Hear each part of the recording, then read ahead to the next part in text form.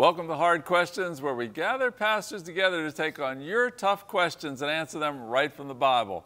I'm Tom Hollis, I'm the moderator, and today our panelists include Dr. William R. Glaze, Bethany Baptist Church in Pittsburgh. Ray Heupel, Providence Presbyterian Church in Robinson Township. Pete Giacalone, South Hills Assembly of God Church, Bethel Park, PA. J. Anthony Gilbert, pastor of Another Level in the North Hills area. Pastors. Thank you for being with us. I appreciate this. I appreciate hearing what the men of God have to say about the Word of God, about your hard questions. And today on Hard Questions, we're talking about everything from God giving us over to our sins to asking, does God get angry with us? But let's start here first. What does "I can do all things through Christ" really mean? Well, you know, this is one of those famous plaques that we see on the wall. And I forget who it was that said, you know, when we take these verses and we put them on the wall, that our wallpaper needs to say context, context, context. Yes. And so, you know, to me, I think that that's the important thing here. And when we read, Paul says in verse 11, not that I have respect of want, for I have learned in whatever state I am to be content. He said, I know how both to abase and how to abound. Everywhere in all things I am instructed, to be full and to be hungry, to abound and to suffer need. So he's talking about life circumstances that he's going through. You know, he's not talking about, you know, I'm playing in a football game and I want to run 4 touchdowns and Christ is going to help me. You know, he's not talking about, you know, me being able to lift 600 pounds. You know, he's talking about life situations. And in particular, he's talking about, you know, being hungry and being full, being exalted, being put down. And he said that whatever state that I'm in, he said, I realize that I can do all things through Christ who strengthens me. That whatever I'm going through, that Christ will give me the strength to be able to deal with the situations of life. So I don't think that this is a verse. Again, I know we say this, and I think that there might be other verses that we can go to support that theory, but I don't think in this context, he's not saying, well, I can do all things through Christ, you know. Yeah, I just have to tell you this little story. My dad was really into some power of positive thinking kind of teaching when he was younger, and he put that on the mirror in the bathroom. I can do all things through Christ who strengthens me. But he even came around later and realized I was kind of misusing that. I was misusing that just for, you know, I can do like as something to pump you up rather than as what it really means. And I think, as you said, context, and this is where we get our followers in trouble, is when, you know, someone who has no talent at all gets up and says, I can do all things through Christ who strengthens me, and wants to Don't talk about me that way. you know, and wants to do a song in church or wants to play on the piano but has absolutely no skills whatsoever. To me, that's taken out of context. This is, as J. Vernon McGee used to say, this is where the rubber meets the road. This is true life. When I have much, I can endure with Christ. When I have little, I can endure with Christ. So I believe we need to keep it back in context. Very good. Well, let me say this, I believe that you can do all things. Like, I know a guy that in my Bible college, somebody prayed over him, and he went down and just played the organ, never took a note, never took a lesson ever in his life. Wow. This is the thing. I can do all things through Christ. Did he strengthen you? If he didn't strengthen you, you can't do it. So it's real simple. So I believe that there are times that God will step in and give you an ability that you don't have yourself. You can do all things, but the question is, did he give you the grace to be strengthened to do that? And a lot of times, just with the positive thinking, well, you can quote that all day long, but he's like, that's still your might. And if it's not him empowering you, like my friend, his name was Jamie, he's a pastor today, and I told him one day, I said, how in the world did you do it? He said, my dad prayed over me, and I was in the middle of a service, and he said, I went down, and I just started playing. And I played with him in college. Wow. And I said, did you ever, he can't read a note, nothing. He can just hear it. He said, one day, it just took over, and God gave him the ability. But that is very, very rare. Exception, not the rule. Yeah, I would agree with Dr. Glaze. I think this is to the Christian, first of all. It's not to anybody else. And what it means is that any situation God puts you in, you can handle as a believer. God will never leave you. He'll never forsake you. He'll always be with you. So, like, and you gave the right context. Paul said, if I'm hungry, if I'm full, if I'm, you know, abased, if I'm abounding, whatever it is, whatever God leads me in His providence, I can still serve Him. I can do all I can serve him in any way. You know, it doesn't mean I can go back in time. I can be Superman. I can become God. That's all things. No, it means I can do whatever God requires of me in this situation. Yeah, that's a good definition. I'd always much rather abound than abase, personally. But all right, let's go to our next question. Why is the Old Testament important for us today? Pete, I want to start with you, but I've got some thoughts about this too. But go ahead. Well, first of all, you know, we want to separate. It's God's Word. And I want to start off this way. You've got Old Testament, New Testament. That's what makes up the Bible. And we have the saying, the Old Testament is the New Testament concealed. The New Testament is the Old Testament revealed. And it's just as inspired. So the Old Testament is inspired, because I do hear some people saying, well, you know, if you don't have a concept of the Old Testament, you will not fully understand the book of Hebrews. Right. You might as well just throw the book of Hebrews completely away. And then the Old Testament, there's 351 prophecies fulfilled in the New Testament about Christ being the Messiah. 300. And I've got that all written out. And so you stop and think about it. So if we get rid of that, we have nothing really to hang our hat on. We need all Scripture. All right, then it says the Old Testament presents the character of God. The complete character of God is in the Old Testament. A couple more. The Old Testament provides a historical setting out of which Christianity and the New Testament emerge. Well, you said it. We don't really understand how Christianity has to, and the Messiah comes out of, unless we understand the Old Testament. I think, and maybe we could define it this way a little bit, is I think people wrestle with, what about all these commands? Am I supposed to follow these now? Or am I supposed to follow some and not other ones? Or am I supposed to don't have to follow any of them? And if I'm supposed to follow some, which ones am I supposed to follow? So I mean, that's where I come down and wrestling with it. Yeah, I agree with everything Pete said. And you know, the Christ of the New Testament stands upon the pages of the Old Testament. Jesus says 50 different times, more than 50 times, it is written, it is written. He's never talking about the New Testament because it wasn't written yet. He's always talking about the Old Testament, and he talks about himself. He says at the end of the Gospel of Luke, these are the words which I spoke to you while I was with you, that all the things must be fulfilled which are written of me in the law of Moses and the prophets and the Psalms. That's the Tanakh, the Torah, the Nevi'im, the Ketuvim, the 3 sections of the Old Testament. But to get at your point, Tom, there are things that are fulfilled by Christ. You know, Christ is the Lamb of God. Therefore, we don't offer lambs anymore. Right. But it was important to know that why they offered lambs. Right. You know, that these things were placeholders. I like what you said before, Jay, about how, you know, it's not that the blood of those animals paid for sins, but they were like a placeholder until Jesus came to fulfill what that picture represented. But you know, all the context of Christ being who he was, the Passover, and turning that into the New Testament. So, yeah, there are things fulfilled that we don't do anymore, but they pointed to Jesus. There were things that had to do with Israel. We're not Israel. You know, so we don't have judges and we don't have rulers who are kings of the house of David and so forth. That was just for Israel. But again, it's important that we know that because Jesus is the son of David.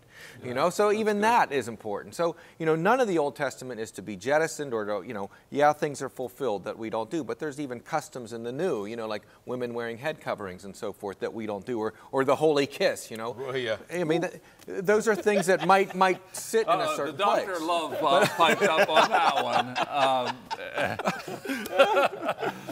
Any other thoughts on this? Yeah, real quick, Pastor Pete, you mentioned something good. I think if you really want to understand why the Old Testament is important, I think the greatest study is the book of Hebrews. Because it really gives how it's really the book of better things. Exactly. It's all about how Jesus was better. So if you look at that, you see, like even David talked about, you will not suffer thy Holy One to see corruption. I mean, it goes through all the different types of things where people, what the life was like before and what life is like in grace now under the New Testament principles. So in order to really develop an appreciation for that, you have to go back and see all of that. And then you can see really how great of a salvation, which is mentioned in Hebrews, that we really have as believers. That's great. That's great. Well, we're going to take a quick break. And when we come back in just 60 seconds, we're going to ask, does God get angry with us?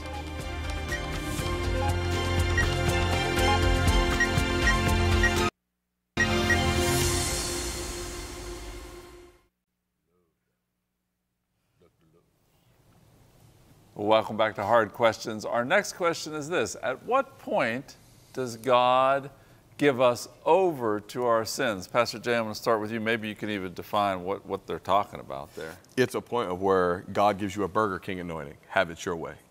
Oh. That's why I'm going to give it some different verbiage there. God pretty much says, okay, if you want it, here it is. You know, we don't realize the dangers of that when God says, have it your way. You know, it's kind of like, you know, when you're trying to tell somebody, don't do that, don't do that, don't do that. I was watching a mafia show one time, and there was a guy there, and he kept trying to go after this big guy, and the guy's holding him back, going back. Finally, the guy opens the door and says, go in. Yeah. You really want it? Go ahead and have it your way. And because he knows if he goes in, he's going to get killed. Mm-hmm. He knows that guy's going to kill him. And so what God does is he finally washes his hands, and we don't realize sometimes it's like with the children of Israel when he told them, oh, we want a king, we want a king, we want a king. The Bible says he finally gave them a king.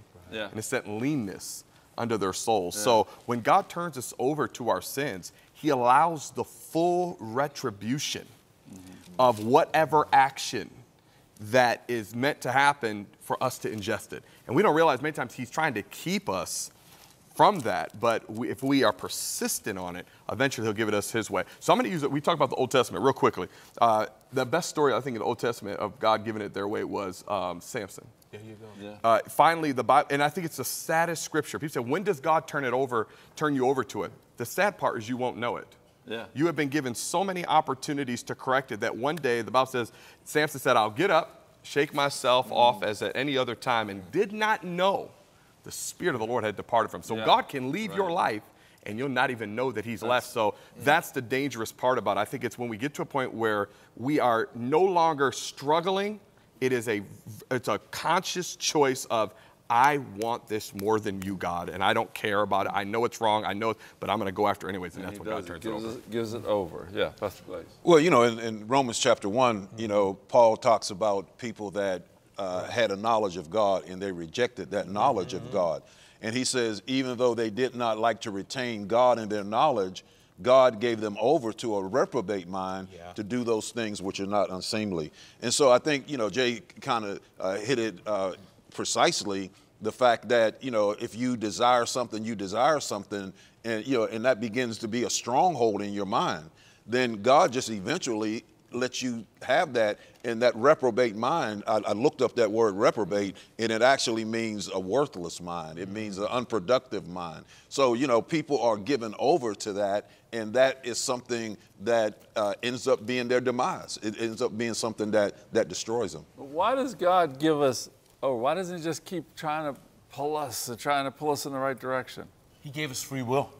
Okay. So in the midst of that free will, again, they no longer acknowledge God. So it's not a matter of God turning on them. It's a matter of them turning on God. Yeah. And then finally God said, you know, I've did what more can I do? You even see that in the Old Testament. What more, Israel, could I have done for you? Everything you needed, I provided. But yet you still, so it's not God. We can't put, the emphasis is back on the will of man to be rebellious. Yeah, yeah, definitely free will figures in.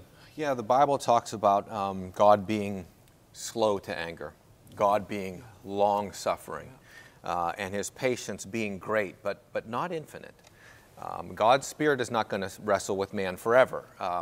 You know, the gospel comes and God's revelation comes, and it's really, and I think you got at it, Dr. Glaze, from Romans 1, you know, where you see they knew God. Although they knew God, I mean, that was the point. They knew him. Yeah. They had something that was clear, and they knew him. The invisible attributes are clearly seen, being understood by the things that are made. And even though they knew God, they did not glorify him, they were not thankful, they became futile, and it just keeps progressing. Then professing to be wise. In the midst of rejecting God and becoming foolish, they said that was their wisdom. Our wisdom is to not know God. And so then they changed the glory of God into an image, etc. And then finally, you know, verse 24, therefore God gave them over. You know, I mean, when they show themselves to be so hard, you see the same thing in Acts 7 when Stephen is preaching that sermon and he's about to be stoned for it, and he goes through Israel's history, right? And he talks about our fathers would not obey. They rejected in their hearts. They turned back to Egypt. They said, make us gods. They made a calf. Then God turned and gave them over. You know, over and over and over again, and he gave them over to the worship of the host of heaven. So it's really a warning to those of us who profess Christ that, if we begin to trifle with sin or begin to think that, well, we can do whatever because we're saved by grace and it doesn't matter, you start to have that kind of antinomian attitude, that really a reprobate mind, and you show that, God might just let you go. He might just, like you said, have it your way. Yeah. And when that happens, there's no hope. Well, I think you hit on something, Ray, and I want to come back to you for this, because our next question is, does God get angry with us? So let's talk about that a little bit. You mentioned something about God's long suffering, but does God get angry with us? Yeah, he does. I want to qualify it. There's a sense in which passions do not come upon God. God is perfect. There is no potentiality in God. God is perfectly, fully active. That's really what we understand by I am that I am, not that I will be someday. We're going to grow up and be this. We're learning how to do this. God doesn't learn. God doesn't grow. God is perfect in everything, right? So there's a sense in which God's anger is always perfectly directed towards sin and towards evil. He hates it perfectly. And yet, the sinner can put himself into that. And I think that's the way I understand it more than, you don't want to think of God suddenly getting angry, the eternal, perfectly content God. Passion coming on him. That's not the way it is. It's an anthropomorphism. But we do have Psalm 7, God is a just judge. God is angry with the wicked every day. And then in Exodus 4, some say, well, maybe that's the wicked. Well, there's a sense in which I think, Jesus was angry with the disciples at one point when they rebuke the parents for bringing the children. It says he looked at them with indignation. Not angry in the sense of a judge who's going to destroy, which is God to the wicked, but angry in the sense of a parent who loves his child and wants better for them than that, right? And I see that like when God gets angry at Moses in Exodus 4. Moses keeps making excuses. I don't want to go. I don't want to go. And you can and so the Exodus 4. It almost seems like he has a passionate moment there, well, though, doesn't it? It says the anger of the Lord was kindled against Moses.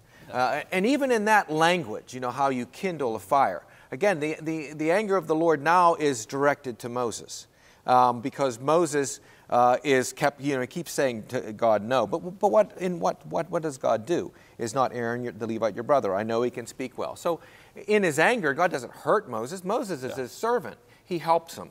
But sometimes we can bring, I think, chastisements on ourselves because God loves his children and he chastens them. Yeah, that is a very good point. I think that the love of God is the key. And so, I've always heard this told, and I agree with everything that Ray said, but I've always heard this, that God is not angry at the person, he's angry at what they do.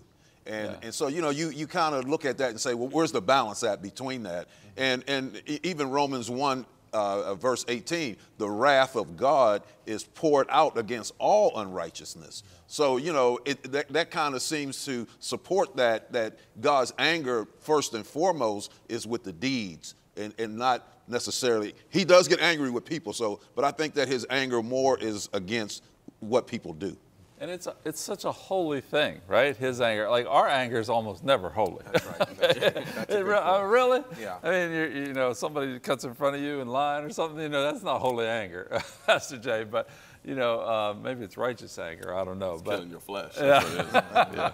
Right? Am I right, Pete? I mean, you're right. But for the most part, but when God is angry, it's a righteous it's perfect anger. It is. Perfect. It's part of his perfections. I mean, if God was not angry the way he is at evil, he wouldn't be perfect. There you go. But I think we see it a lot less in the New Testament because I think he's trying to show us something, going back to the Old Testament. Why is the Old Testament important? That's how he really views it. He really wants it, but Jesus took our anger on that cross. We can't forget about that. The Bible says he's our propitiation, which meant he averted the wrath. Now God is reaching out. That's why the good news has come in. The gospel is now here because of that. So it's important that the anger is still there, but Jesus is like deflate. He's kind of like the sunscreen for this season for our lives, Praise the Lord. All the wrath of God was poured out upon him on the cross. Amen. The wrath that was appointed for us. But we will get it if we don't receive him. There you go. Right. That's right. Good discussion about an important topic. Well, coming up in 60 seconds, we ask, what happens immediately when we die?